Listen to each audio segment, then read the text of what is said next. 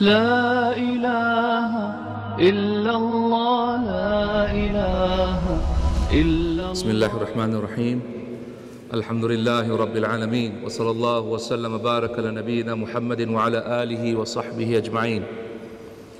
Assalamu alaikum wa rahmatullahi wa barakatuh. My respected brothers and my sisters in Islam, welcome to our series on the tafsir of Juz Tabarak. We are now on the 5th surah, inshallah, out of 11 surahs in Juz Tabarak. And today, alhamdulillah, we have the story of the greatest da'i that lived in the time of a few generations after Adam alayhi salatu wasalam, which is Nuh alayhi salatu wasalam. The da'i that lived for more than 1,000 years, of which 950 years he spent calling to the path of Allah subhanahu wa ta'ala. This is the story of Nuh alayhi salatu wasalam, the story of one of the five ulul azm, one of the 5 top messengers of Allah subhanahu wa ta'ala, about whom Allah subhanahu wa ta'ala has told us his story in Surah Ankabut, and also his story in a special surah called Surah Nuh, which is surah number 71 in the Quran. Allah subhanahu wa ta'ala tells us that in this surah, Allah subhanahu wa ta'ala tells us that the way shirk started in the ummah of Muhammad sallallahu alayhi wasallam, in the Bani Adam, the way shirk started was not by some people just waking up one day and deciding to worship idols. It was a gradual progression by which shirk came about in the ummah of Bani Adam. And the way it started was through righteous people, that when people started to glorify and raise up these righteous people, and when these righteous people died, people wanted to remember them, and because of that they built statues, they built pictures, they drew effigies of these people, and then based upon this they started to feel very sad and lonely after these people passed away. And then of course the shaitan came to these people and then to their children and their progeny and told them that your parents used to worship these people, so worship them. So that is Al-Wad and Su'a and Ya'uth and Ya'uq and Nasr. These were the 5 idols of the time of Nuh alayhi salatu wasalam, that later on became to be worshipped by the Jazirat al-Arab as well. As an authentic narration in Al-Bukhari narrates that Ibn Abbas radiallahu ta'ala anhu said, Wad, Su'a, Ya'uq, Yaghuth and Nasr were idols of the time of Nuh, but then they began to be worshipped also in the Jazirat al-Arab. So he mentioned that Ya'uq, for example, was one of the idols of this tribe called Himr. And Wad, for example, was worshipped in Ja'dan, in a place called Ja'dan, in the Jazirat al-Arab. So he mentioned many places that actually these idols began to be worshipped. After the time of Nuh, these idols were saved, and of course they began to be worshipped subsequently. Also the tafsir of the Quran mentions that these idols that began to be worshipped in the time of Nuh alayhi salam were all righteous people, and their names were actually not Wad, their names were Abdul Wadud. Yeah? But then from the names of Allah subhanahu wa ta'ala, they took ushtiqqa, yani they took the names of the idols from the names of Allah subhanahu wa ta'ala.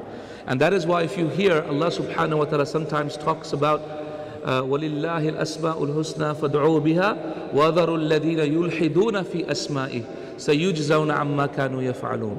And for indeed Allah subhanahu wa ta'ala the most beautiful names, so call upon him through that and leave aside those people who do ilhad. What is ilhad? Ilhad means to go deviate away from the truth and deviate away from the right path, from that which is obligatory regarding the names of Allah subhanahu wa ta'ala. One of the ways that the disbelievers deviated from the names of Allah is that they derive the names of idols from the names of Allah subhanahu wa ta'ala. So An-Nasir, Allah subhanahu wa ta'ala becomes Nasr. So that is one of the names of the idols, right? And this is how, of course, unfortunately, this is how unfortunately the names of the idols were derived from actually the names of Allah subhanahu wa ta'ala, which Allah subhanahu wa ta'ala never sent any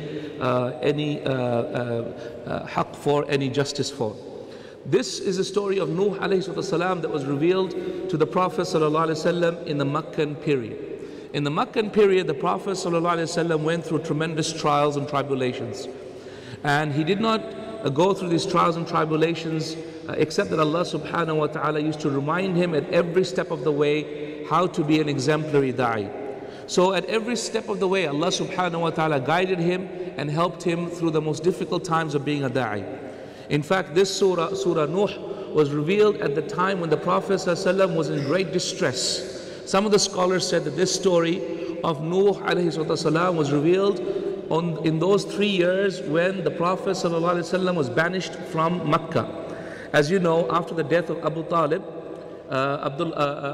Talib, his uncle, the Prophet ﷺ was banished out of Mecca. They were living just outside the valley of Mecca, outside the city of Mecca, in a valley they were staying, and they were in tremendous difficulty at that time. It was at that time that this story of Nuh alayhi salam was revealed in order to give the Prophet sallallahu alayhi wasallam the glad tidings that if he is patient, Allah's victory will come. And if you feel that you're going through difficulty, here is a story of someone who had more difficulty than what you had, which is for 950 years this poor man was being mocked at, jeered at, and cursed at. In fact, in one of the narrations of Ibn Abbas radiallahu ta'ala anhu, it is mentioned that when Nuh alayhi salam used to call his people to Allah subhanahu wa ta'ala, the people used to pass by and they used to say, don't listen to him, he's a joker, he's a soothsayer, he's a magician. And then the people would grow old and they would have children. And they would have children, the children would have children, and the grandfather and the son and the grandson would all come together, all 3 of them. And they would all say, don't listen to this man. You know, all 3 generations of people would come past this Nuh alayhi salam as he was calling them patiently, believe in Allah, you know, have repentance of Allah subhanahu wa ta'ala. Ya salam, amazing. So ikhwati, this is a story of the most persistent da'i that there ever was, Nuh alayhi salam. Never did he make dua against his people except after Allah told him and revealed to him that those who have believed have already believed, no one else will ever believe after you. So of course at that point the command came from Allah subhanahu wa ta'ala, anisna'il fulka bi'ayunina, and that Allah subhanahu wa ta'ala told him to create the fulk. What is the fulk? Fulk is the plank of wood that he was ordered to get together. The scholars of tafsir did not mention, just like the Judeo-Christian view of the plank was that the Judeo-Christian view of the plank was that it was actually a boat. It was made into a boat that looked like a boat, and in it Nuh alayhi salam and all the believers and also all the animals and wild creatures and everything went in there, 1 or 2 of each. This is the Judeo-Christian view, not the Islamic view. The Islamic view was not necessarily that the whole earth was drowned. That is not the Islamic view. The Islamic view was that where Nuh alayhi salam was, which is around the Black Sea, around Mesopotamia. This is where Nuh alayhi salam was, and that is the place that was actually drowned, and that had a huge amount of flooding, until the scholars of tafsir mention that the water had reached the level of about 15 meters above the highest peak. Had reached a level of about 15 meters above the highest peak in that region. So Allah subhanahu wa ta'ala knows best. Allah subhanahu wa ta'ala knows best whether it was actually a proper ship or not, whether it was a couple of planks of wood that was put together, all tied up with ropes, for which then Nuh alayhi salam ordered his people to be on. Only Allah subhanahu wa ta'ala knows what the reality is. But what we do know is that the whole region was flooded and Allah subhanahu wa ta'ala destroyed everyone, including one of the sons of Nuh alayhi salam, including his wife as well. And the wife of Nuh alayhi salam and his son were also disbelievers. They did not believe in Nuh alayhi salam. So ikhwati, this is the story of Nuh. Let's take the story inshallah, and bi'idhnillah, as we take it, it will become clear to you how many lessons this story has for every single brother and sister who should be an exemplary da'i in the path of Allah subhanahu wa ta'ala. Couple of important points before we get started. Number one is that Allah subhanahu wa ta'ala shows us that very quickly on, the reason and the da'wah of Nuh alayhi salam was based upon warning people, not giving glad tidings. First thing was about warning. So initially, very soon onwards, Allah subhanahu wa ta'ala will talk about, verily we sent Nuh in order to warn his people to believe in Allah before the punishment of Allah comes. So therefore, the essence of being a da'i is first to warn. The essence of being a da'i is to warn. Today, we follow a different approach. Today, we feel, oh, we can't do something that will cause them to go away. We use this word called hikmah. And we say, no, hikmah, brother, hikmah. As if we understand what hikmah is, and the prophets didn't understand what hikmah is. What is hikmah? The scholars of tafsir mention hikmah is the sunnah. Hikmah is the sunnah. Okay? When Allah subhanahu wa ta'ala told the wives of Rasulullah sallallahu alayhi wasallam to وَاذْكُرْنَا مَا يُتْلَى فِي بُيُوتِكُنَّ مِنْ آيَاتِ اللَّهِ وَالْحِكْمَةِ, and remind, O wives of the Prophet sallallahu alayhi wasallam, of what is recited in your homes from the signs of Allah and the hikmah. What was intended by hikmah was the sunnah of the Prophet sallallahu alaihi wasallam. So hikmah is the sunnah. So therefore, when we say hikmah and we say we must have hikmah in our da'wah, what it really means is we must follow the sunnah of the prophets in da'wah, not what we conjure up to mean hikmah today. Today, people only command the good, they don't forbid the evil. And this is the mistake. Rather, the sunnah of the companions, the sunnah of the prophets, the sunnah of Nuh alayhi salam was to forbid the evil even before commanding the good. In fact, Allah subhanahu wa ta'ala says in the Quran, لُعِنَ الَّذِينَ كَفَرُوا مِن بَنِي إِسْرَائِيلَ عَلَى لِسَانِ دَاوُودَ وَعِيسَى بْنِ مَرْيَمَ ذَلِكَ بِأَنَّهُمْ كَانُوا يَعْتَدُونَ كَانُوا لَا يَتَنَاهَوْنَ عَن مُنْكَرٍ فَعَلُوهُ لَبِئْسَ مَا كَانُوا يَفْعَلُونَ. Verily those who are the children of Israel were cursed upon the tongue of who? Dawood and Isa alayhi wasalam. The two prophets cursed the children of Israel. Why did they curse them? Because they used to transgress the limits. What was their transgression of the limits? كَانُوا لَا يَتَنَاهَوْنَ عَن مُنْكَرٍ فَعَلُوهُ. They never used to forbid the wrong that they used to do. This was a transgression of the limits. So ikhwati, commanding the good, forbidding the evil starts with sometimes forbidding of the evil first before commanding the good. And that is because the scholars of Islam have complete consensus that dar'ul mafsada muqaddam ala jalb al-maslaha, that to remove the harm is given precedence over attainment of the good. That means if there's one thing you're going to do as a da'i, first prevent the harm. That is more important than trying to achieve good. Trying to stop people from taking drugs, trying to stop the youth from going and sleeping around with their girlfriends is sometimes even more important than making them memorize the whole Quran, then even more important than putting them in Islamic schools. Does that make sense? Preventing the harm from society is first and foremost more important than sometimes attainment of the good. Because the Prophet ﷺ said, كُلُّ مَا نُهِيتُكُمْ عَنْهُ فَاجْتَنِبُوهُ. Every single thing I've ordered you and forbidden you from, stay away from it. وَكُلُّ مَا أَمَرْتُكُمْ فَأْتُوا عَنْهُ مَا اسْتَطَعْتُمْ. And everything I have ordered you to do, then do as much as you can. So therefore, prohibitions are in totality. Obligations are by capacity and ability. But prohibitions is totality. And that is why, ikhwati, it is more important sometimes to prohibit people from the bad. Tell people, akhi, don't do that. That is something Allah has prohibited. That is sometimes more important than sometimes telling the good. طيب. This is number one. Number two, Nuh alayhi salam, you will find that he will complain only to Allah subhanahu wa ta'ala. He doesn't complain to his neighbors, he doesn't complain to his bosom buddies, not complaining to his wife. You will find him complaining only to Allah subhanahu wa ta'ala. Again and again, he will raise up his hands, Oh Allah, inni da'atu qawmi layla wa nahara. So you will find him complaining only to Allah. This is a great lesson for us. How do we complain? Who do we complain to? Inni ashku bathi wa huzni ila Allah wa a'lamu min Allahi ma la ta'lamun. As Yaqub alayhi salam told his children, verily I complain of my difficulty and my sorrow only to Allah subhanahu wa ta'ala. And this is why, ikhwati, complain only to Allah subhanahu wa ta'ala. In the middle part of the surah, Nuh alayhi wasalam will tell people the benefits of believing in Allah and repenting to Him. And it is important to realize those benefits. When we come to it, you'll realize the power of repentance, inshallah. Then in the middle part of the surah, Nuh alayhi wasalam tells them why they should believe in Allah. What is the non-Muslim reason for believing in God?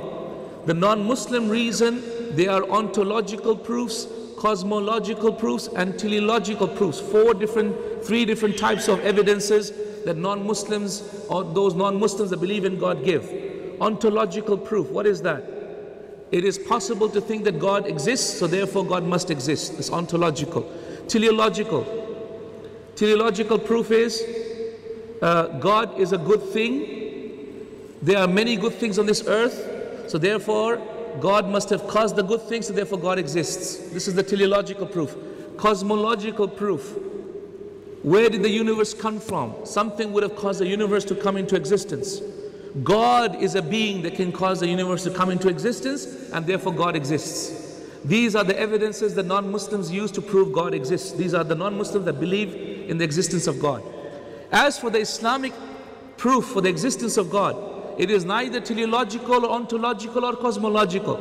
The evidences of the existence of God are the four things that the Quran and the Sunnah tells us. What are the four evidences of the existence of God? Number one, the first evidence of the existence of God are the ayat of Allah subhanahu wa ta'ala. ما لكم لا ترجون لله وقارا وقد خلقكم أطوارا ألم تروا كيف خلق الله سبع سماوات طباقا وجعل القمر فيهن نورا وجعل الشمس سراجا. So this is the ayat. These are the ayat of Allah, the sun, the moon, the stars. Have you not seen the seven heavens? Look at the heavens, how perfect it is. Is not that a sign of the existence of the Creator? Right, so the signs of Allah is number one evidence of the existence of Allah subhanahu wa ta'ala. Islamic evidence of the existence of God is very different from the non-Islamic evidence that is given by people to prove God exists. That's number one, are the ayat of Allah. Number two are the stories of the prophets. As Ibn Hazm rahimahullah had said, he said, if the only thing that we had was the seerah of the Prophet ﷺ and not the Quran or anything else, we only had the seerah, then this would have been enough to prove that God exists. Because no man would have behaved like this.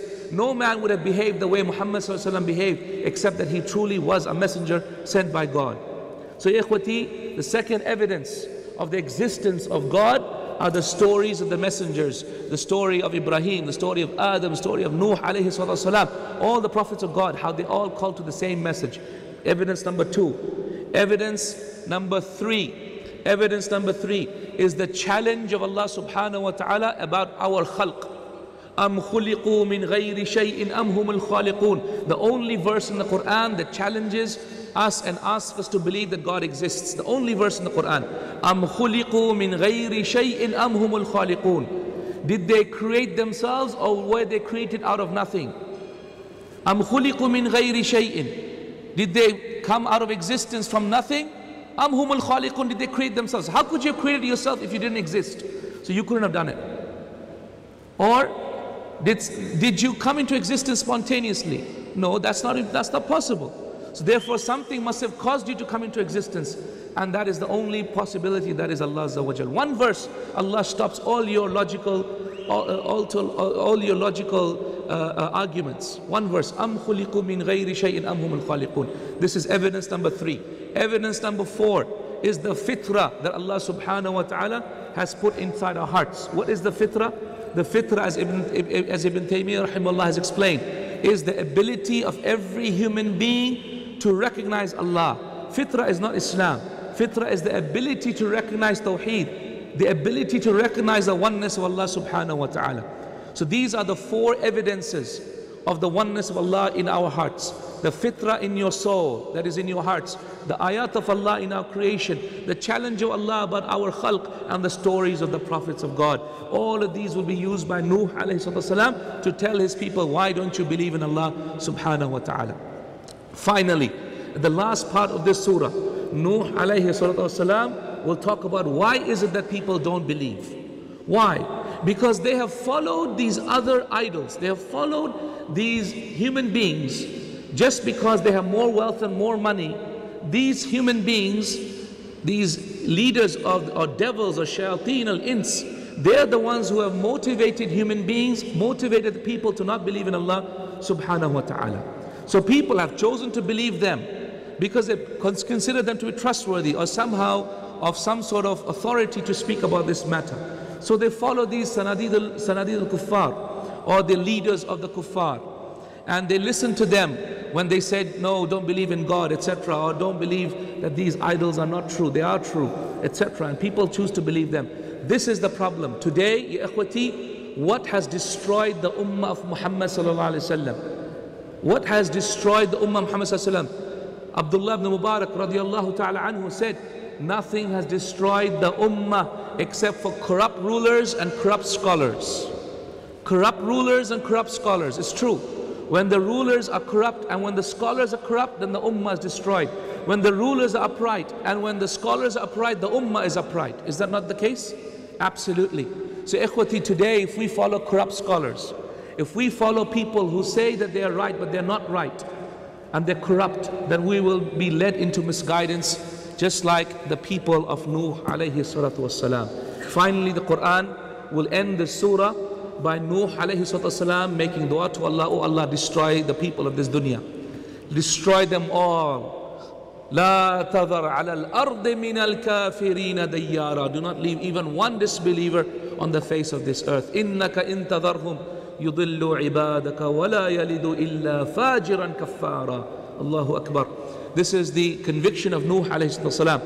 So come, let's start with Surah Nuh and learn about what Allah subhanahu wa ta'ala revealed in this beautiful surah about the story of our beloved Prophet Nuh alayhi salam. Bismillahir Rahmanir Rahim. In the name of Allah, the most merciful to all beings. Ar-Rahman, meaning the one who is merciful to everything in existence, that you can see and that you cannot see, that you know of and that you don't know of as well, both Muslim and non-Muslim. The one who is merciful to everything in existence. Ar-Rahim, the one who is merciful specifically to the believers only. Inna, verily we, inna arsalna Nuhan ila qawmihi. Indeed, we sent Nuhan, meaning Nuh to his people, ila qawmihi. Very important, ikhwati. The da'i calls his people by his people. You are my people, even if they're non-believers. So I'm from Australia, for example. I can call my people, oh my people. You're my people. You're Australian, I'm Australian. So you're my people. Ila qawmihi. So Nuh alayhi salam was sent to his people. An anzir qawmaka. And that is why the scholars of Islam say the asl is a da'i should be from his people. The asl is the da'i should be from his people. I used to ask my teachers in Medina University saying, "Ya Sheikh, why is it when you come to Australia you always look for the white Aussies? And you know, I mean, we are also Muslimin, you accept us as well." And the Sheikh used to recite this verse and say, "Inna arsalna Nuhan ila qawmihi." Okay, the asl is the people, the da'i is from his people. So Rasulullah was sent to his people, Nuh was sent to his people, Isa was sent to his people, alayhi salatu wassalam.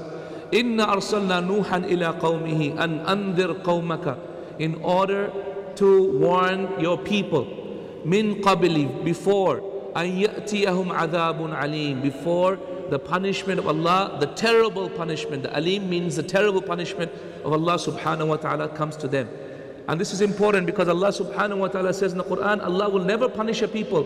وَمَا كُنَّا مُعَذِّبِينَ حَتَّى نَبْعَثَ رَسُولًا. We will never punish until we sent a prophet.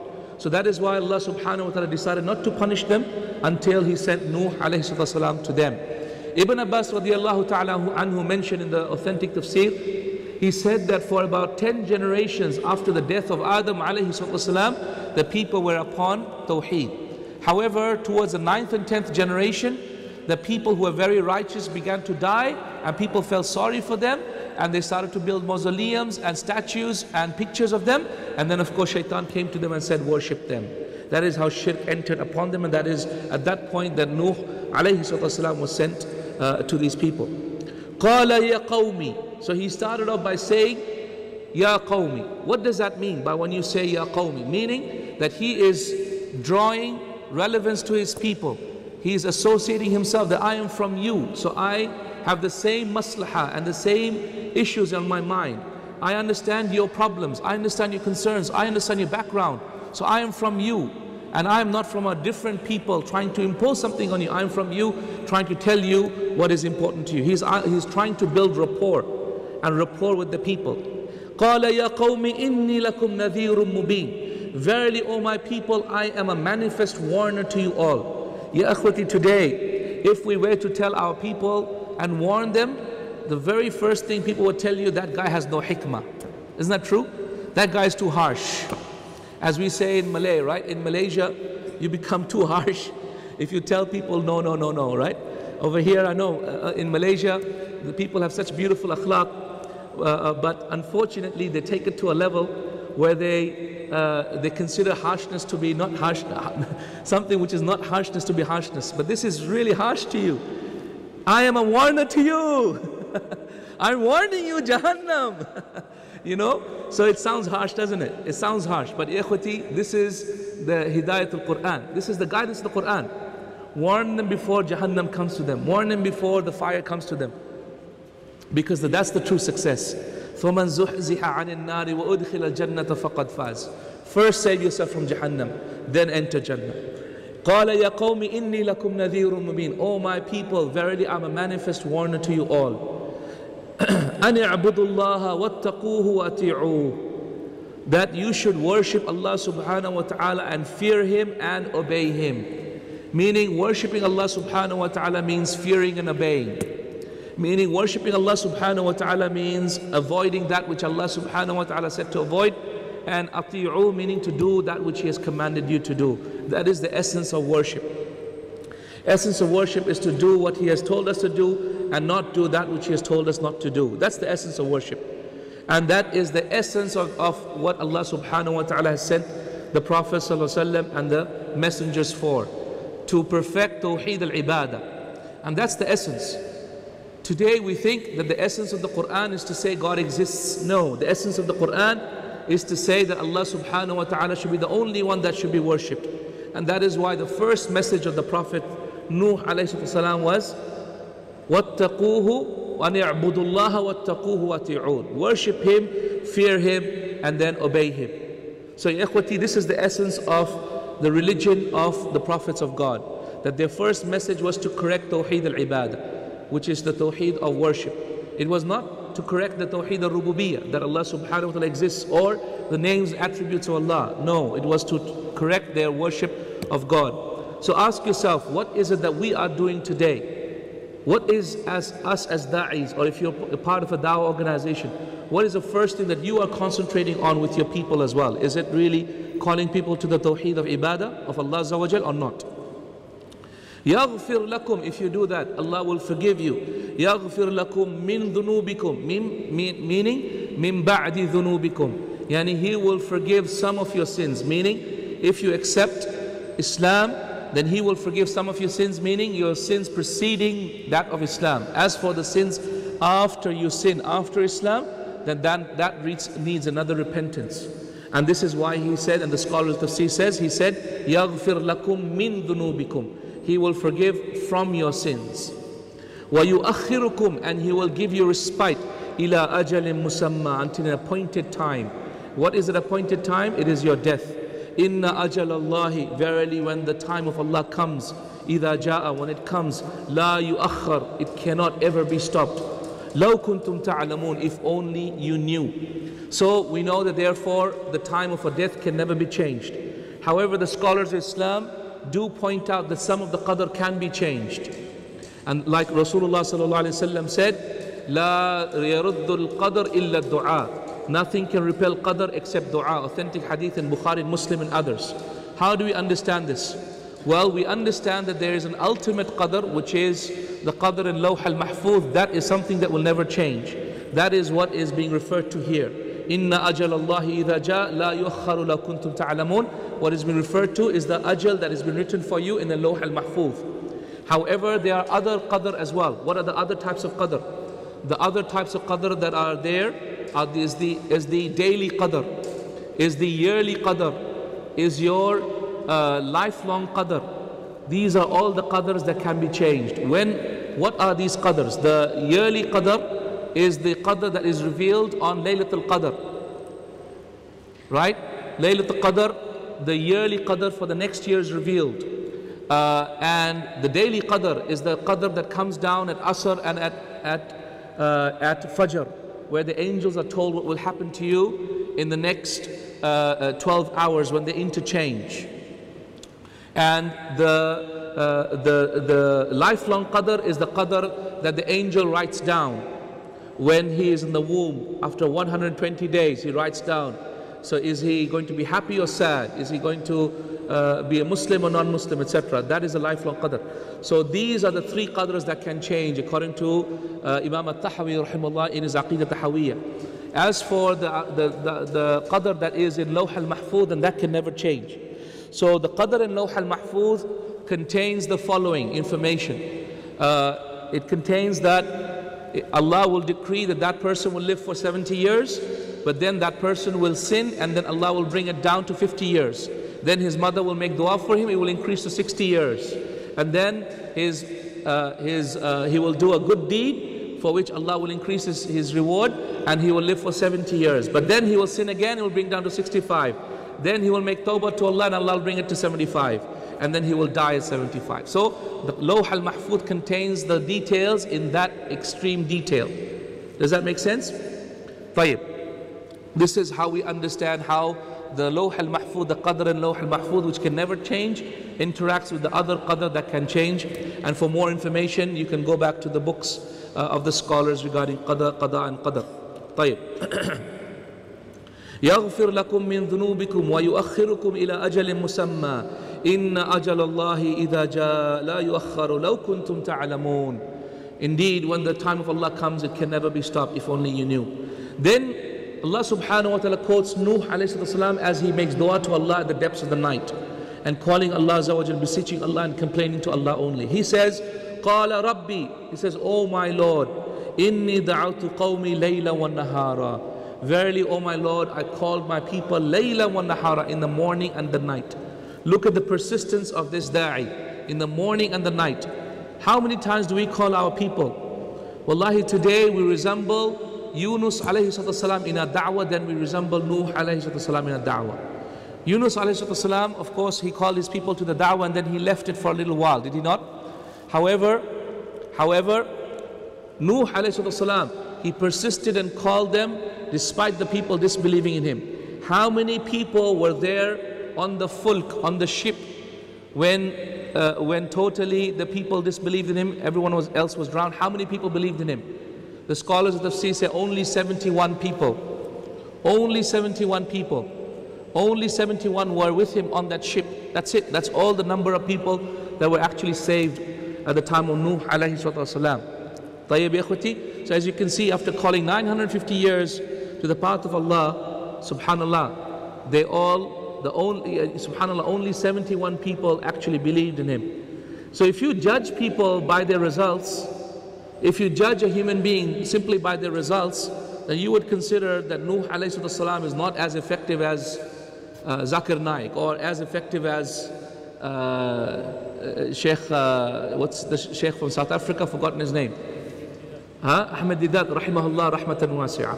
Sheikh Ahmed Didat had thousands of people accepting Islam. Yani, mashallah, look at his compared to Nuh alayhi salam. So this is why never judge people according to outcomes. Outcomes are up to Allah subhanahu wa ta'ala, okay? Results are up to Allah.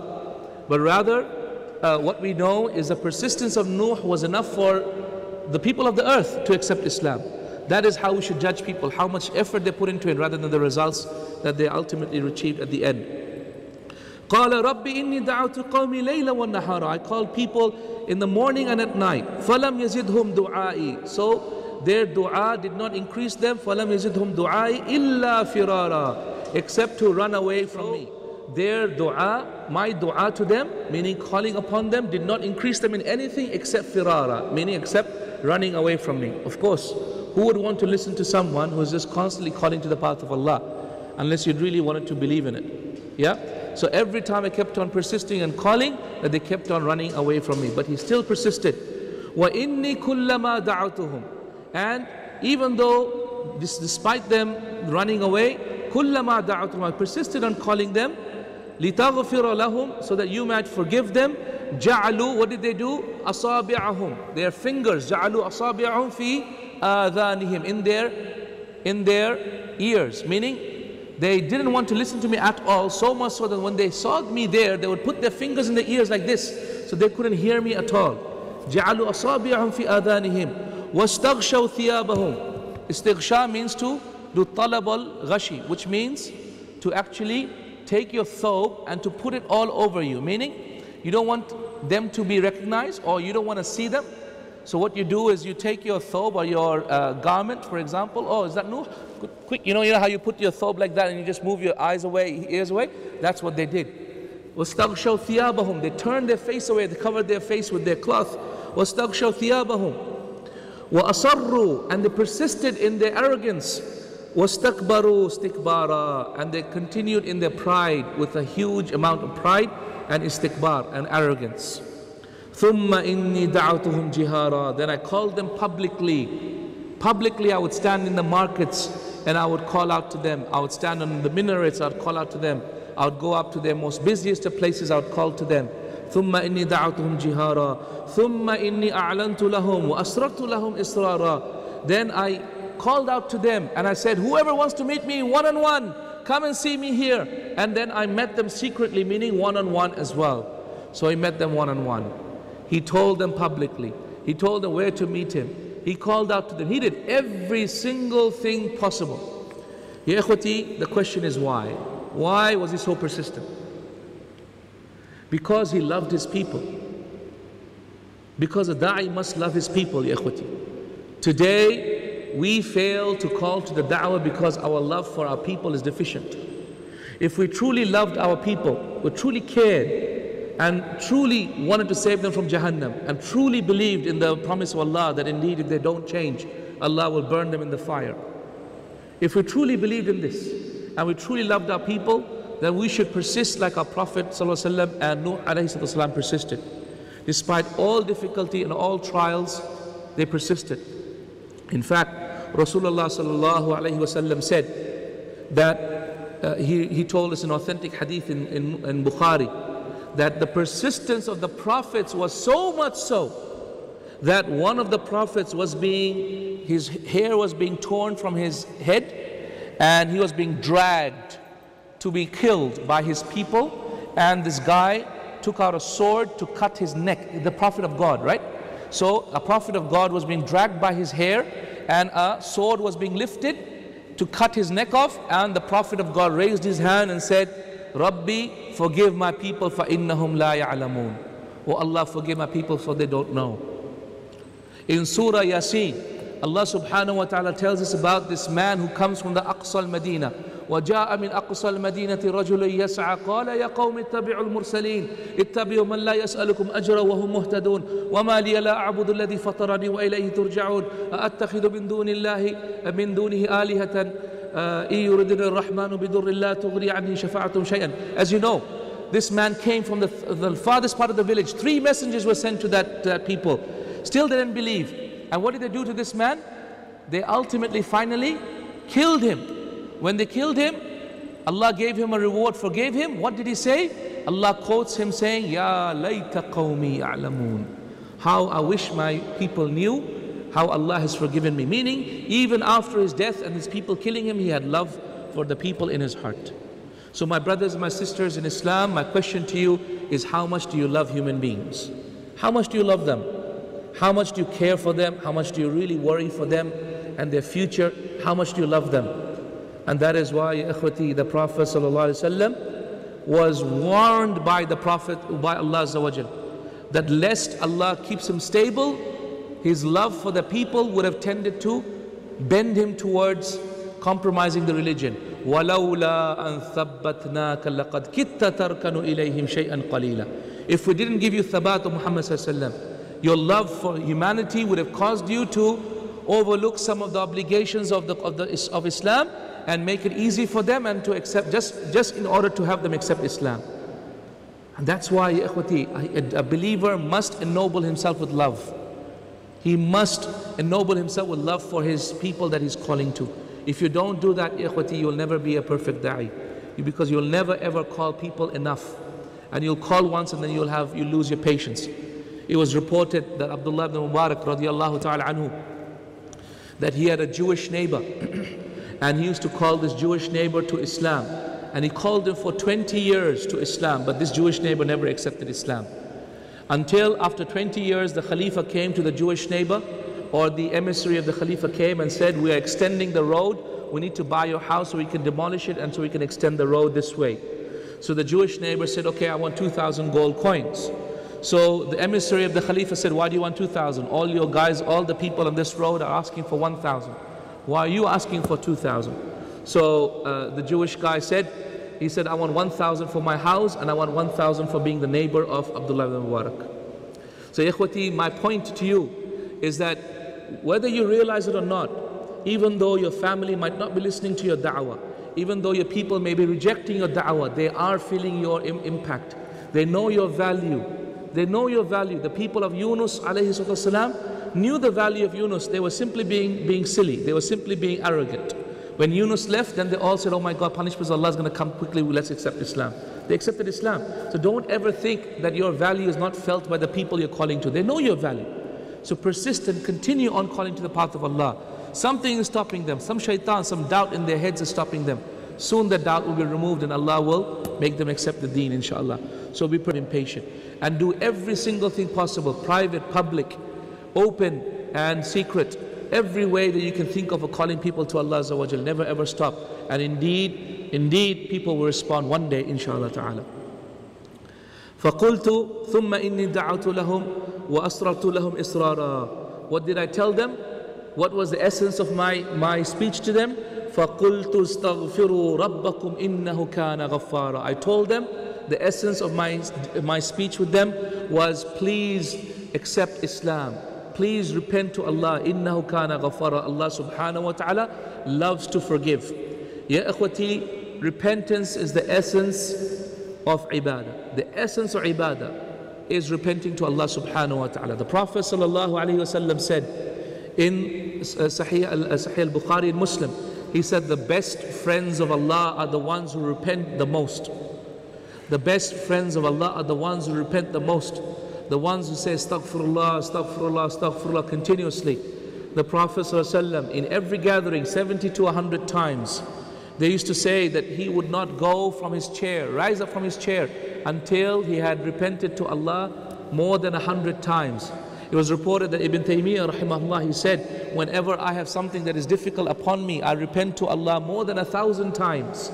I say astaghfirullah more than 1,000 times until Allah makes the issue easy and clear to me.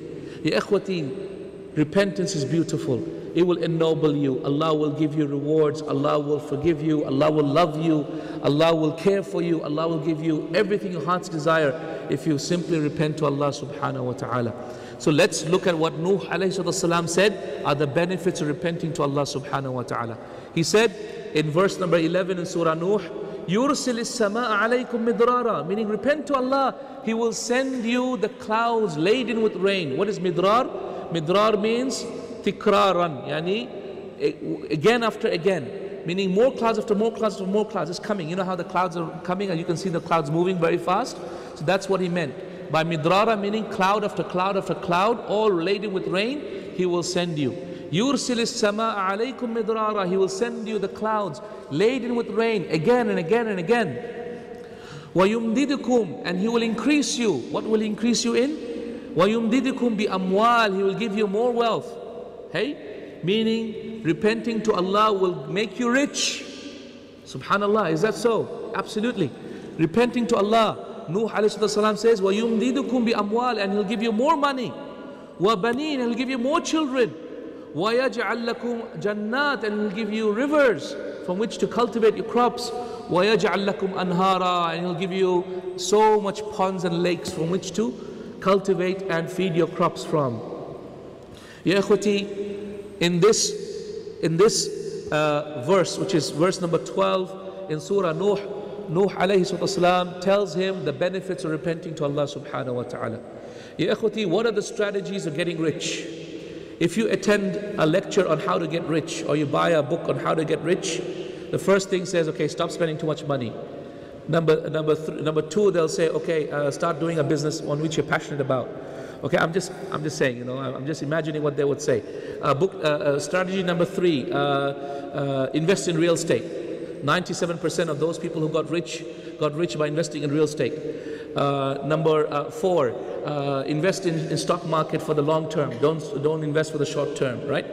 Number five, invest in gold and silver, because that's more profitable than anything else, right? I'm just giving you some investment tips, guys, okay? And if you really want to make a lot of money, don't get married now, because marriage is very expensive, right? And also don't have more than 2 kids, right? Because kids are very expensive. Isn't that right? Yusuf, what can I do, Baba? So this is the get rich quick guide, right? Tawfique Chowdhury's get rich quick guide, isn't it? And you know, anyone can make a guide these days, the 7 secrets of getting rich, and you know, you can make a lot of money from that. So the point of the matter is, the Islamic strategy of getting rich is very different from the non-Muslim strategy of getting rich. Hey? What is the Muslim strategy of getting rich? You've heard the non-Muslim strategy of getting rich. Now let me tell you the Islamic strategy of getting rich. Okay? The Prophet ﷺ said, whoever wants to get rich, let him do Hajj. Authentic hadith of Rasulullah ﷺ. Whoever wants to get rich, let him do Hajj. Wow, really? That doesn't make sense. Hajj is $10,000. Hajj is $10,000, isn't it? How much ringgit is it? 30,000 ringgit, 20,000 ringgit, right? Yeah, if you want a good hotel, right? It's 20,000 ringgit, man. How are we gonna get rich? But Allah works in different ways. Okay? He said, whoever wants to get rich, then do Hajj. Another second hadith, look at this one. Authentic hadith in Tabarani and others. The Prophet said, whoever wants to get rich, let him get married. What? Doesn't make sense. Completely illogical, isn't it? Whoever wants to get rich, let him get married. And all the brothers are, mashallah. Yet another reason to get married, isn't it? Mashallah. To get rich. It's true. Whoever wants to get rich, let him get married. It doesn't make sense. But that's the whole point.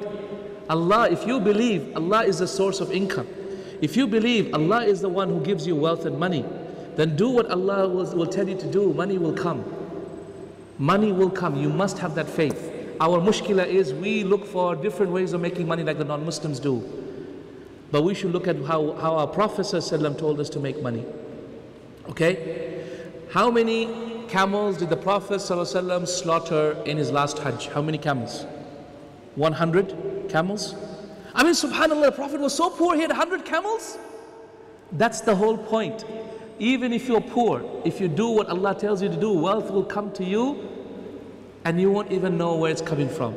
Another authentic hadith, I still remember, my Shaykh was telling me, this hadith which is in Sahih Muslim. A man came to the Prophet ﷺ and then he went to his people and said, Ya qawmi aslimu, aslimu. Oh my people, accept Islam, accept Islam. Why? فَإِنَّ مُحَمَّدًا يُعْطِي عَطَاءَ رَجُلٍ لَا يَخْشَى الْفَقَرِ. Verily Muhammad ﷺ gives the giving of a man who doesn't fear poverty. What did the Prophet ﷺ give him? He gave him a valley of sheep, a valley of sheep, a valley of sheep. The scholars of hadith mention more than 880 herds of sheep. 880. And I'm thinking, oh my God, where did the Prophet have that much sheep to give even? And that's the whole point. That's the whole point. Is that when you run for the akhirah, the dunya will run for you. And that is why Al-Hasan al-Basri, rahimahullah, he said, Ya ayyuha shabab, O young men and young women, i'malu lil akhirah. Work for the akhirah. For verily I have seen in my life that anyone who works for the akhirah, Allah also gives him the dunya. But I have never seen in my life that anyone who works only for the dunya ever gets anything from the akhirah. So work for the akhirah, ya akhwati. Work for the akhirah. Seek with your time and your effort to do for that which is right for the akhirah. Money will come, wealth will come, and you will not even know where it is coming from, bi'idhnillah. Tayyib, ya akhwati. So the get rich quick methodology of Islam is very different. Tawbah is another example. The Prophet ﷺ said in authentic hadith in Abu Dawood, he said, nothing stops a person's rizq from coming to him except his dhunub, except his sins. Nothing stops the wealth that Allah has written for you from coming to you except your sins. So the more you sin, the more you get poor. The less you sin, the more richer you get. The more repentance you do, which removes your sin, the more richer you get. So can you see the Islamic strategy of getting rich is so different, isn't it? Also, if you're struggling to have a baby, if you're struggling to have a baby, istighfar, istighfar, istighfar. Because that's what Nuh said. وَيُمْدِدُكُمْ بِأَمْوَالٍ وَبَنِينَ, and He'll give you children. Subhanallah. So make more tawbah. Astaghfirullah, astaghfirullah, astaghfirullah, astaghfirullah. Continuously, ikhwati. Continuous tawbah, and you'll see from nowhere, inshallah, you will have more and more children. Okay? Make continuous istighfar, especially if you're having difficulty having kids, right? And you know, sometimes Allah tests us with this difficulty. So please, ya ikhwati, if you're having difficulty, then please make istighfar.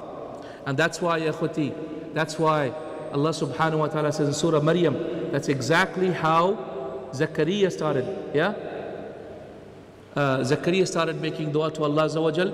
Rabbi inni wahana al-'adhmu minni wasta'ala ra'su shayba wa lam akun bi du'aika rabbi shaqiyya. Oh Allah, look at me, my bones have become weak, my hair has become white. Oh Allah, you don't reject my dua, oh Allah.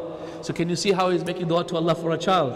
So in the same way, ikhwati, repent to Allah, repent, repent, repent, and Allah will give you children, bi'idhnillah. And if you're facing economic distress, like Malaysia, the economy goes down, stop trying to take loans from the IMF. Institute salah and repentance to Allah subhanahu wa ta'ala. Come back to Allah Azza wa Jalla with repentance. Indeed, our wealth will grow bi'idhnillah. طيب.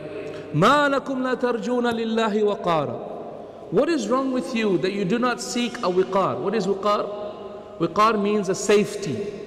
So what is wrong with you that you do not seek a means of safety from Allah? Meaning, as an excuse in front of Allah that will give you safety from His punishment. What is wrong with you that you do not seek a means of safety from Allah's punishment by repenting to Him, by praying to Him, by giving charity? What's wrong with you? وَقَدْ خَلَقَكُمْ أَطْوَارًا, whilst He has created you atwar, atwar meaning in levels. How has He created you in levels? Well, in the womb of our parents, we were nutfa, then alaqa, then mudgha, then we became a human being. And the soul was blown into us. Then we were an infant, then a child, then we were a teenager, then we became an adult. After that we become an old man, and then a frail old person, and then we die. Atwara. Or He gave us death, then He gave us life, then He'll give us death, then He'll give us life again. So atwara, in different stages. What is wrong with you that you do not believe in Allah, the one who has created you in different stages? Can you not see how you have progressed in your life, and how you were young and then now you are old? أَلَمْ تَرَوْا كَيْفَ خَلَقَ اللَّهُ سَبْعَ سَمَاوَاتٍ طِبَاقًا. Now Nuh alayhi salatu is going to tell the first verse over there, وَقَدْ خَلَقُمْ أَطْوَارًا, is to talk about how you came into existence. Remember we said the four reasons to believe in God. One is our existence, how we were created. أَمْ خُلِقُوا مِنْ غَيْرِ شَيْءٍ أَمْ هُمُ الْخَالِقُونَ. So that is what Nuh alayhi salatu was referring to by saying وَقَدْ خَلَقَكُمْ أَطْوَارًا. Now he's going to talk about the signs of Allah subhanahu wa ta'ala that should show you how Allah exists. What are the signs that Nuh alayhi salam is talking about? أَلَمْ تَرَوْا كَيْفَ خَلَقَ اللَّهُ سَبْعَ سَمَاوَاتٍ طِبَاقًا. Have you not seen how Allah has created the seven heavens, all above you, towering, all above you? وَجَعَلَ الْقَمَرَ فِيهِنَّ نُورًا. And He has put the qamar, within it a light, something that emits light. وَجَعَلَ الشَّمْسَ سِرَاجًا. And He has made the shams, a sun, something that emits the light. And this is a miracle of the Quran, because the sun was called the siraj, whilst the qamar was called the nur. So we know nur is something that emits the light. We know our bodies don't have light, but it emits the light out. And we know the sun has a light, and the light comes, and the source is the sun itself. So this is a miracle of the Quran, that the Quran told us from early on that the moon is a reflector, whereas the sun is an emitter of light. Yeah, because of the particular words that have been used. So the moon is called nur, whereas the shams is called the siraj. وَجَعَلَ الْقَمَرَ فِيهِنَّ نُورًا وَجَعَلَ الشَّمْسَ سِرَاجًا وَاللَّهُ أَنْبَتَكُم مِّنَ الْأَرْضِ نَبَاتًا. Indeed, Allah subhanahu wa ta'ala caused you to grow from the earth, just like He caused the crops to grow from the earth as well. Meaning He recreated you, just like He created all other creations from the earth as well. ثُمَّ يُعِيدُكُمْ فِيهَا وَيُخْرِجُكُمْ إِخْرَاجًا. Then He will cause you to be returned therein, then He will cause you to come up again. Ya ikhwati, in the depths of the night, when you ponder on your creation, when you ponder on the seven heavens, when you ponder upon how you will die and then you'll come up, does this not fill your heart with iman about the existence of Allah? It does, wallahi. When you think about the signs of Allah, it only increases you in iman. I remember, my brothers and sisters in Islam, I used to be an atheist in my life before. Yes, I was born into a Muslim family, but then my friends, my teachers at school made me an atheist. And I remember when I entered into medicine at the age of 17, and I went into medicine, I only really believed in Allah subhanahu wa ta'ala when I was dissecting human beings. When I was dissecting, I had this really, really fat lady who was my dissection cadaver, subhanallah. It took so long to get through everything, but then once I got into it, I was amazed at the creation of Allah subhanahu wa ta'ala, the heart, the liver, how every single thing has been created in the body of the human being. That is when I felt the first, tinges of iman in the heart, really. Subhanallah, it is the khalq of Allah and the amazing mystery of the creation of human beings that causes people to believe in Allah subhanahu wa ta'ala. وَجَعَلَ الْقَمَرَ فِيهِنَّ نُورًا وَجَعَلَ الشَّمْسَ سِرَاجًا وَاللَّهُ أَنبَتَكُم مِّنَ الْأَرْضِ نَبَاتًا ثُمَّ يُعِيدُكُم فِيهَا وَيُخْرِجُكُم إِخْرَاجًا وَاللَّهُ جَعَلَ لَكُمُ الْأَرْضَ بِسَاطًا. Indeed, Allah subhanahu wa ta'ala has made the earth widespread out, soft and gentle, so you can run on it. Have you seen the rough, barren lands? You couldn't have done anything on it. If the earth was barren and rough, you could not have drilled, you could not have built anything, you could not have walked on it. But Allah subhanahu wa ta'ala made it soft and easy for us to do so. وَاللَّهُ جَعَلَ لَكُمُ الْأَرْضَ بِسَاطًا. He made the earth wide outstretched so you can live on it and travel in it. لِتَسْلُكُوا مِنْهَا سُبُلًا فِجَاجًا. So that you may take therein paths therein to travel therein. Ya ikhwati, these are all signs of Allah. Mountains, the paths, the oceans, the sky, the food, the water, every single thing are signs of Allah subhanahu wa ta'ala. قَالَ نُوحُ الرَّبِّ إِنَّهُمْ عَصَوْنِي. After 950 years, Nuh then didn't make that dua, then he started making this last dua. What is this dua? He said, "Oh Allah, they have not listened to me." After 950 years, he makes this dua. إِنَّهُمْ عَصَوْنِي وَاتَّبَعُوا مَنْ لَمْ يَزِدْهُ مَالُهُ وَوَلَدُهُ إِلَّا خَسَارًا. Oh Allah, they have not listened to me. They have decided to reject me, and they have decided to follow those who their wealth and their children have not increased them in anything except khasara, except misguidance. Meaning, what causes people to become misguided today, ya ikhwati? What causes people today to become misguided? What causes them to become misguided is that they have wealth and children. Simple. As Allah says in Surah Qalam. In Surah Al-Qalam, Allah subhanahu wa ta'ala says, why is it that they don't listen? أَن كَانَ ذَا مَالِ وَبَنِينَ. It's because they have ذَا mal, they have wealth and children. In the same way, وَاتَّبَعُوا مَنْ لَمْ يَزِدْهُ مَالُهُ وَوَلَدُهُ إِلَّا خَسَارًا. Their wealth and the children don't increase them in anything except misguidance. So today, ya ikhwati, the arrogant people today, they think they are strong and big and haughty and proud because they have wealth and they have children. That is why, ya ikhwati, they think that they are on the top of the game. Allah loves them somehow. So Allah has given them more wealth and more children. Whereas wealth and children are meant to be a test for us. A test for us, whether we use them in the right way or not. So my brothers and sisters in Islam, do not be deceived by your wealth and the fact that you have kids. Do not be deceived at all. Allah subhanahu wa ta'ala has given other people wealth and children as well. He has given shayateen. He has given Iblis. Do you know how many children Iblis has? He has far more than you, trust me. In the authentic narration it is reported that every single time a children of Adam is born, another shaitan is born as well. So the number of children of Iblis is like the number of children of Adam alayhi salam. Allahu Akbar. So I don't know about you, does that mean therefore Allah loves Iblis? Just because he has more children than you? No, it doesn't. So just because you have more kids, please don't fall into that thinking, MashaAllah, humse bada kaun hai? And who is bigger than me, greater than me? No one really greater than me. No, no. It might just be a test for you. Okay? Because you are going to be responsible for guiding them to Islam and to Iman. Otherwise you will feel the effect of their sins as well. طيب. قَالَ نُوحُ الرَّبِّ إِنَّهُمْ عَصَوْنِي. They have disbelieved in me. وَاتَّبَعُوا, and they followed. مَنْ لَمْ يَزِدْهُ, those who did not increase them, their wealth and their children, إِلَّا خَسَارًا, except for misguidance. وَمَكَرُوا مَكْرًا كُبَّارًا, and they have mocked me with a severe mocking. What is this makaru makran kubbara? Well, what happened is in the tafsir of this verse, it is reported that the Salaf said that after 950 years, the people got so fed up with Nuh alayhi salam that the rich people told the ignorant ones and the less knowledgeable ones amongst them to plot a plan to kill Nuh alayhi salam. Okay, that is the makaru makran kubbara, right? What did they do? The rich did not do it themselves, but they paid off the lowly people, right, and the evil ones. They paid them, and they convinced them to hatch a plan to kill me. So, ya ikhwati, this is what's going to happen. If you call to the path of Allah and you persist in calling to the path of Allah, then people are going to fight you. And that is why in Surah Fatiha, have you noticed?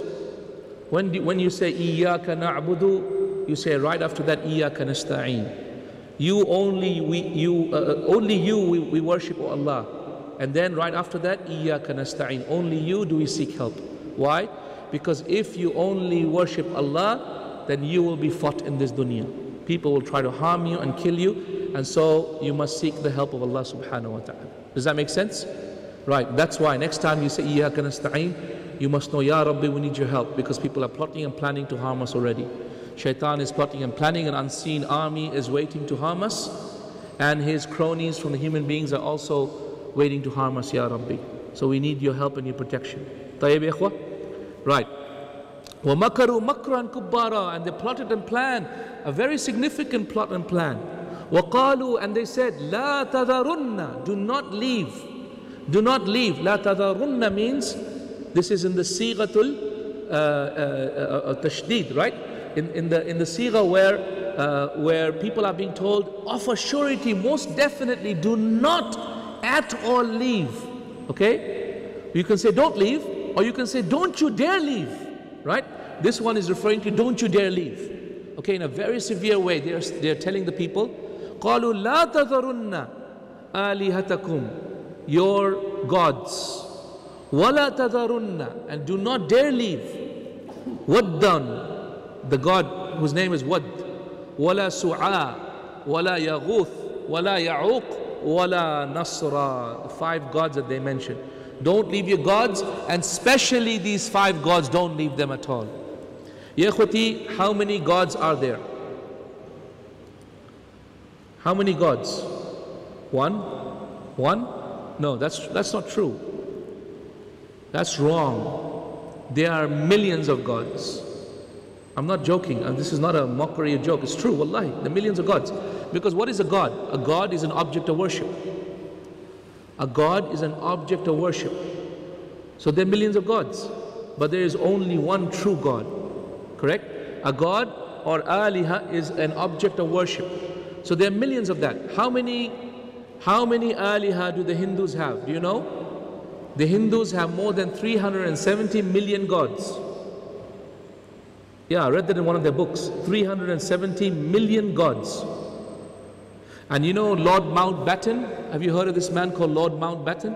He was the final viceroy that ruled over India in the year 1945. He's the one who obviously gave the independence to India and then went off. Lord Mountbatten, he said, you know what, the British did everything right in India but did one thing very wrong. So the British did everything right in India but did one thing very wrong. What did we do? Well, the one thing that they did wrong was that they called the Hindus by one word called Hindu. So they unified them. Otherwise, they were all worshipping different gods. So even though their principle was to divide and rule, they unfortunately unified them by calling them one name.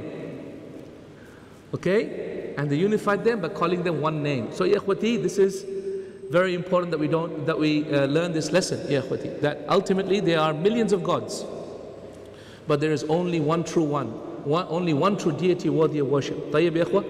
And it is because of us thinking that other things are not gods, that is why today there is something called grave worship, why people worship graves. But those people that worship graves say, no, this is not worship, this is respect. But we say, no, it is worship.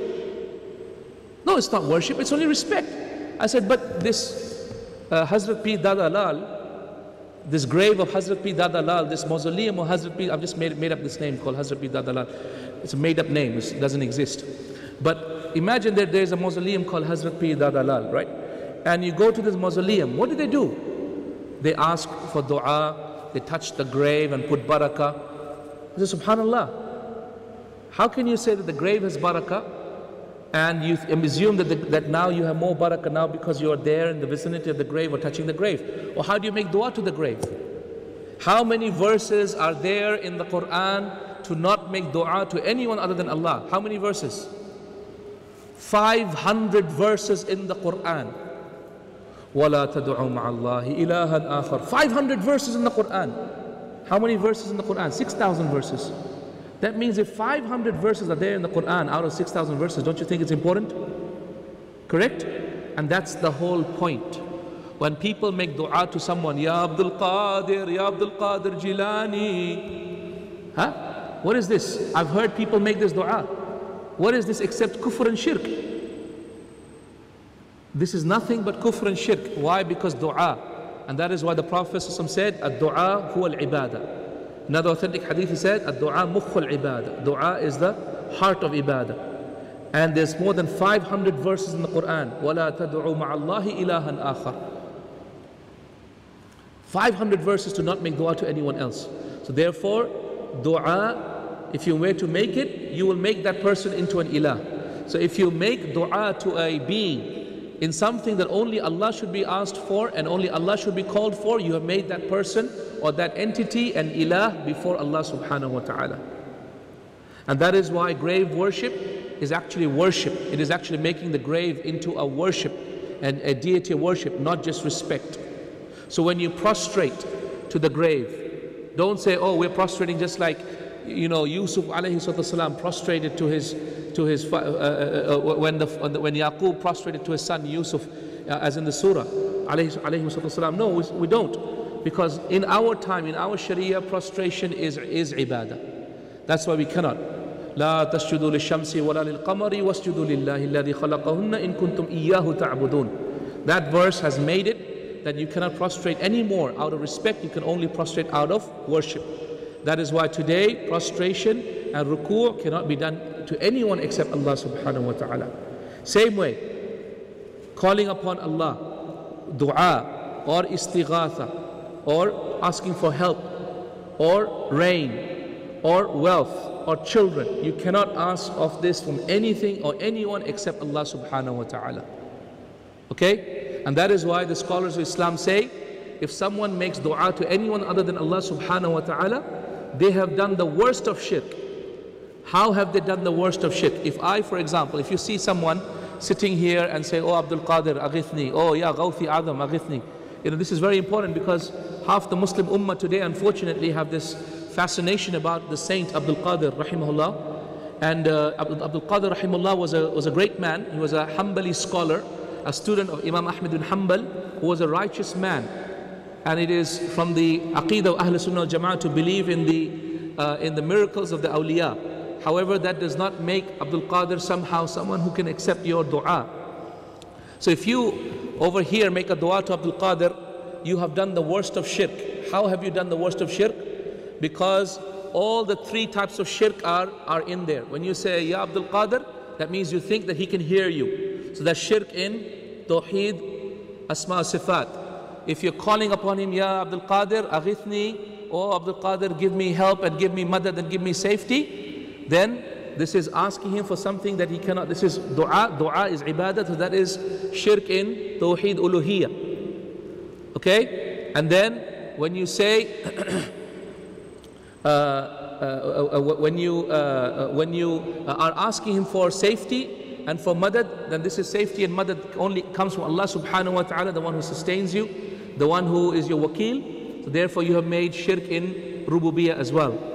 So ikhwati, shirk in dua entails shirk in all the three types of tawheed. Shirk in dua entails shirk in all the three types of tawheed. So do not do that. And the reason why I'm taking a moment to say this is because this is how shirk has entered into our ummah. That we started to become very attached to the righteous people in our ummah until we built mausoleums and graves over their grave, and then we started to worship them, right? And I remember reading this book called Taqiyat al-Iman, or Imam Shamsuddin al-Hindi, a great scholar in India, who was one of the early scholars who used to strive against grave worship in India.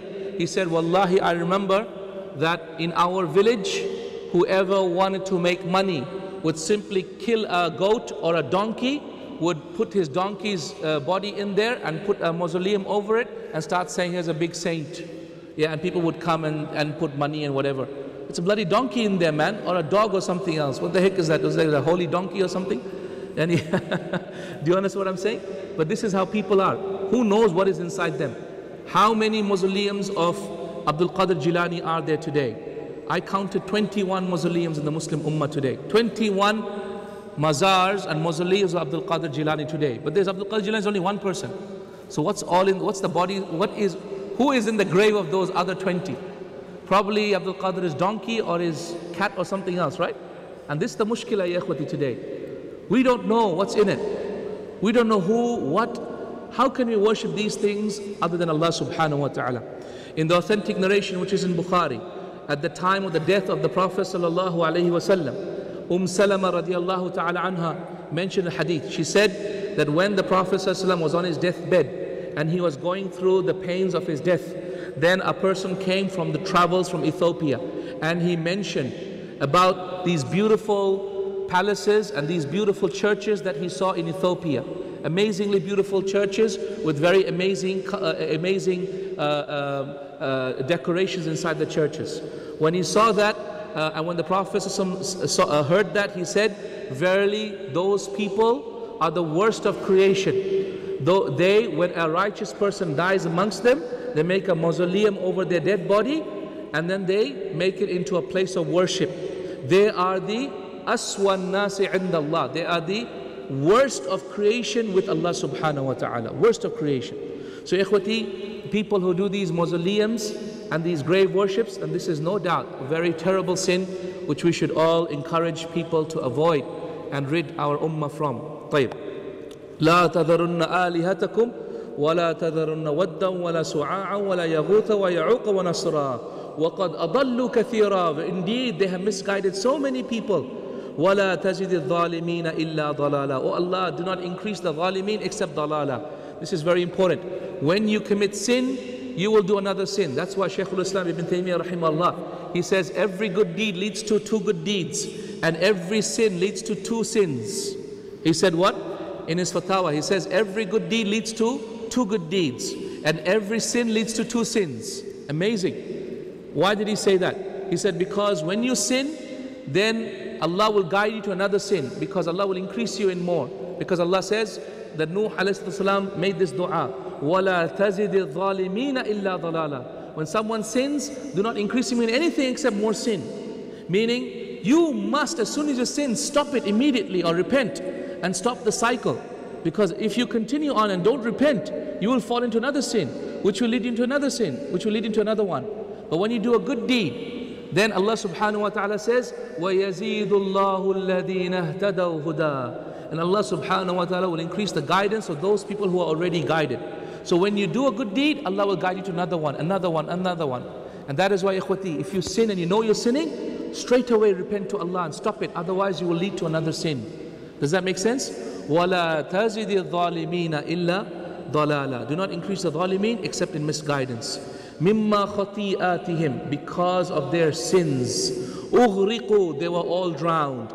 وَأُدْخِلُوا نَارًا. And they were entered the fire. Meaning, how were they drowned and entered the fire? Meaning they were entered the fire of the barzakh. They were entered the fire of, not of Jahannam, but of the grave. So the fire and the punishment of the grave is true. This is a proof. This verse is a proof that indeed the punishment of grave is true. The only ones who disbelieved in the punishment of the grave were a group of the Jahmiyyah and the latter groups of the Mu'tazila. They disbelieved in the punishment of the grave. However, the punishment of the grave is from the Aqidah of Ahl Sunnah wal Jama'ah. to believe in the punishment of the grave. And so this verse shows it, that they were drowned but they still entered the fire, right? And also in Sahih Al-Bukhari rahimahullah, he quotes a chapter of his book saying chapter punishment of the grave, and he quotes in there the verse where Allah subhanahu wa ta'ala says يعني النار يعرضون عليها غدوا وعشيا ويوم القيامة أدخلوا آل فرعون أشد العذاب. So this verse was revealed regarding the people of Fir'aun, how they had the worst of punishment. Allah says that the fire is being lit upon them morning and night, and on the day of judgment it will be said, enter them into the worst of the punishment. So therefore, what is the first fire that is being referred to? It is a fire that they are in right now, meaning they are being burnt in a fire which is in their grave, which is not as hot as the fire of Jahannam, but it is nevertheless a terrible torture, and they are being burnt in it right now in the punishment of the grave. So ikhwati, the punishment of the grave is true. It is true, it will happen, and you must protect yourselves from it. How do you protect yourself from punishment of the grave? Well, we took that. Surah Mulk, recite Surah Mulk every day. It was reported that Rasulullah sallallahu alaihi wasallam never used to go to sleep without reciting Surah Mulk every single day. So every day recite Surah Mulk and protect yourself from the punishment of the grave. طيب. Mimma khati'atihim, because of their sins. Ughriqu, they were punished, they were drowned. Wa udkhilu nara, and they were entered the fire. Falam yajidu lahum min dunillahi ansara. So they did not find anyone other than Allah subhanahu wa ta'ala as an ansar with them. Wa qala Nuh Rabbi, and Nuh alayhi salam said, Oh my Lord, La tadhar ala al-ardi min al-kafirina dayyara. Oh Allah, do not leave ala al-ard, upon the earth, min al-kafirin, from the disbelievers, dayyara, not even a single person. Innaka in tadharhum yudillu ibadaka. If you leave them, they will misguide your slaves. Wala yalidu illa fajiran kaffara. And they will not give birth to anyone except a fajir, a arrogant sinner who will sin against you, O Allah. Rabbi ghfirli, O Allah, forgive me. So the dua of Nuh alayhi salam, after he was told that no one else would believe on this earth, is that he made a dua against all the disbelievers. And the dua of the prophets is acceptable, correct? The dua of the prophets is accepted. So today, that's right, if people persist on their disbelief, Allah subhanahu wa ta'ala will of a surety give them terrible punishment. Ya ikhwati, I have a question for you before I go to the last verse of that surah. And that is, we know that the people of Nuh were drowned. We know the people of Lut alayhi salatu salam were killed by their cities being turned upside down. We know the people of Salih, which is Thamud, were destroyed by the sound. We know the people of Ad, which is the people of Hud alayhi salam, were destroyed by the Rihin Sarsara, which is the very severe cold wind that destroyed them, correct? We know that. Why is it that today so many nations disbelieve in Allah, but they are not being destroyed? All the natural disasters are coming to Muslim world. Why is it? Why is it? Sorry? Because we don't do the work of the prophets. We don't call people to Islam anymore. We don't spend our life doing that. I mean, how many Islamic universities are there worldwide? No less than 70 Islamic universities worldwide. How many graduates are Islamic universities producing? No less than 200,000 graduates. How many of them are actually doing da'wah work? Or are they just going and becoming an imam of a masjid or somewhere else doing an interpreter role or something else? Where is the da'wah? Where is the calling people to Islam? Where is the amana and the trust that you have been given with this knowledge to call people to Allah's path? Why are not more people calling their people to Allah subhanahu wa ta'ala? Why is this world lacking people to call people to Islam? Ya khuti, we must do our jobs. And that is why, if we do our jobs, the punishment will not come upon us. It will come upon the people who did not believe in us. But if we do not do our jobs, we will be the first of the people to be destroyed. As we know in that authentic narration in Bukhari, that Allah subhanahu wa ta'ala ordered Jibreel to go and destroy a city. So Jibreel came back and said, Ya Allah, there are people that worship you in that city. So Allah said, start with them. Start with them. فَيَا إِخْوَتِي, we must do our jobs, otherwise we will also be drowned. We will also be drowned and we will also be destroyed. We must be the first of the people. Do you know the scholars of Islam state that the first of the people to be judged on the Day of Judgment will be the Muslimin? Amongst them, the first of the people to be judged amongst the Muslimin will be the du'at. And the scholars of Islam, why? So that if they did their job, they will be rewarded. If they didn't do their job, so that Allah makes an example of them before all of humanity. So my brothers and sisters in Islam, now that you know, you must call people to the path of Allah. You must every day, layla wa nahara, jiharan wa asrara. You must call people to the path of Allah subhanahu wa ta'ala. Then finally Nuh alayhi salam finishes off and he says, and look at the etiquette of making dua. He says, Rabbi ghfir li, oh Allah forgive me. Not how people say today first, may Allah forgive you and me. No, no, no. Sunnah is to first make dua for yourself. Okay? And what does Allah say in the last few verses of Surah Baqarah? رَبَّنَا غْفِرْ لَنَا وَلِإِخْوَانِنَا الَّذِينَ سَبَقُونَا بِالْإِيمَانِ. So the etiquette of making dua is for yourself first, then those next, then those next. Does that make sense? So first yourself. رَبِّ اغْفِرْ لِي وَلِوَالِدَيَّ وَلِمَنْ دَخَلَ بَيْتِيَ مُؤْمِنًا وَلِلْمُؤْمِنِينَ وَالْمُؤْمِنَاتِ. Yani the next and the next in terms of his right upon them. So first forgive me, then my parents who have the most right upon me, and then my guests who have the most right upon me, and then of course my believing brothers and sisters who have the most right upon me. Can you see how he has made dua? So ya ikhwati, this is how you should make dua. First for yourself, and then the most closest and closest to, and then after that. Rabbi ghfir li wa li walidayya. Also remember to make dua for your parents. So Nuh alayhi salam make dua for his parents. So should you, ya ikhwati, make dua for your parents. It's very, very critical. Very critical, because Allah will accept your dua for your parents and their dua for you. So make dua for them. رَبِّ اغْفِرْ لِي وَلِوَالِدَيَّ وَلِمَنْ دَخَلَ بَيْتِي. And whoever has entered my house, مِنَ الْمُؤْمِنَةِ وَلِلْمُؤْمِنِينَ وَالْمُؤْمِنَاتِ. Whoever has entered my house as a believer. Meaning that you should not let anyone enter your house except a good believer. And that's why the Prophet ﷺ said, let not anyone eat your food except the righteous people. Meaning you should befriend righteous people. You should look after righteous people. Your guests should be righteous people. Those are the people that should be around you. وَلِمَنْ دَخَلَ بَيْتِيَ مُؤْمِنًا وَلِلْمُؤْمِنِينَ وَالْمُؤْمِنَاتِ. And the righteous believing men and righteous believing women. وَلَا تَزِدِ الظَّالِمِينَ إِلَّا تَبَارًا. And do not increase the zalimeen, the wrongdoers, except in misguidance and arrogance and destruction in this dunya. طيب يا أخوتي. This is Surah Nuh. Alhamdulillah, beautiful surah.